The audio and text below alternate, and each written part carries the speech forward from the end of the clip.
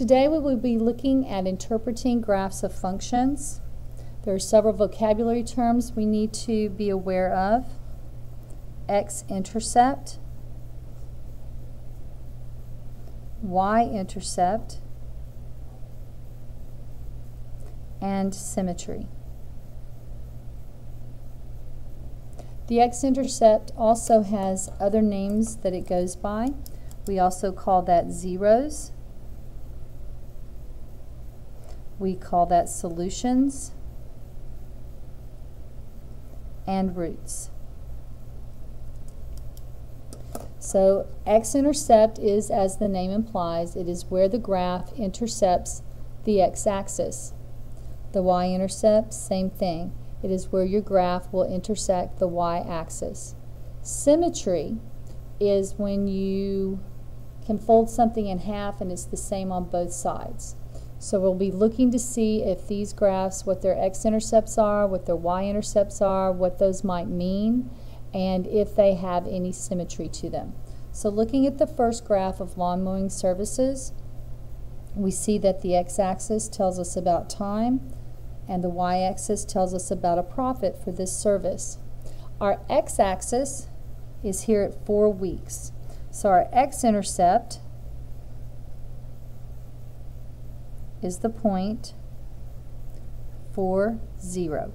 And this is our 0 because the value of y is 0, and it is a root to this equation or to this graph.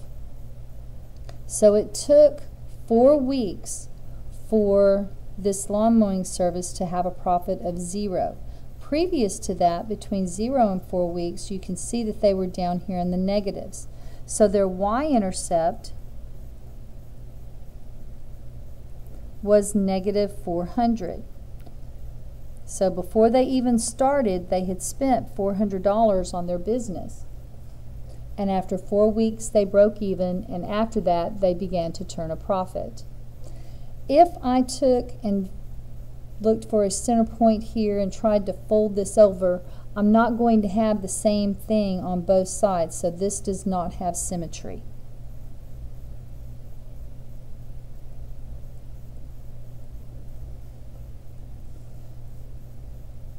The next graph is vehicle depreciation. Looking at the x-axis, we see that that is the years since we have purchased a vehicle, and the y-axis tells us the value of that vehicle.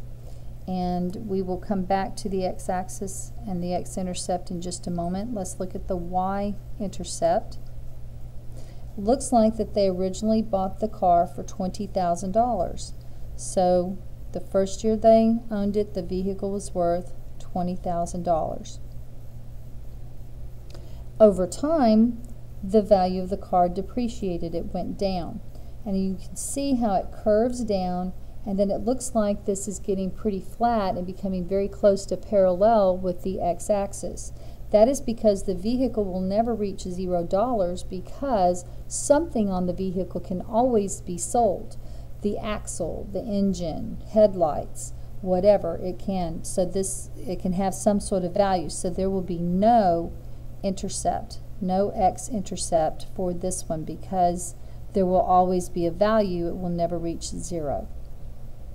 If I tried to fold this to make some sort of a symmetrical design, it's not going to happen with this one, so there's also no symmetry here.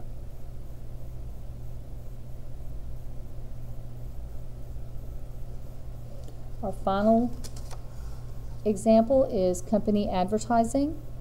We have another curve, and this time it looks like we have 2 x-intercepts, one occurring over here at, let's see, this is 8, 4, so maybe at 1, at negative 1, 0, and the other one is occurring over here at 21, 0.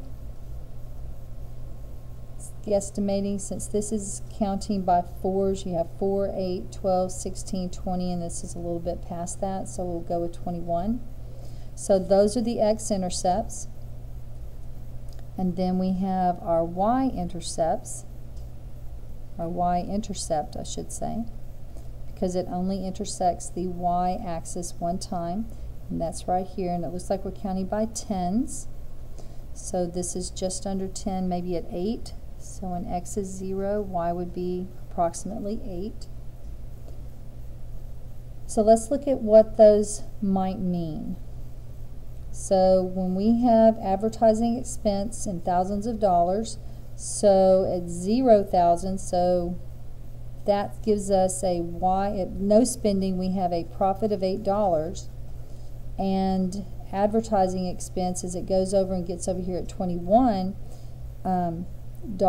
spent, or $21,000 spent, we haven't got any profit again. So somewhere between this 0 and this 21 is going to be where we're making profit. We can tell that because it curves up. The y-intercept over here at 0.8 tells us that before we spend any money, we've made $8, and anything to the left of that with the negative intercept is really not applicable in this real world situation. So then we go over to the idea of symmetry.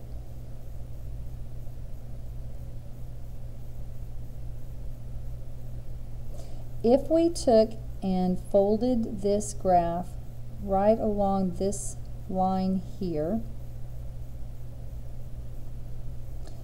we would have symmetry. This point here being our maximum profit, so this graph would have symmetry because if I folded it, this curve would match this curve.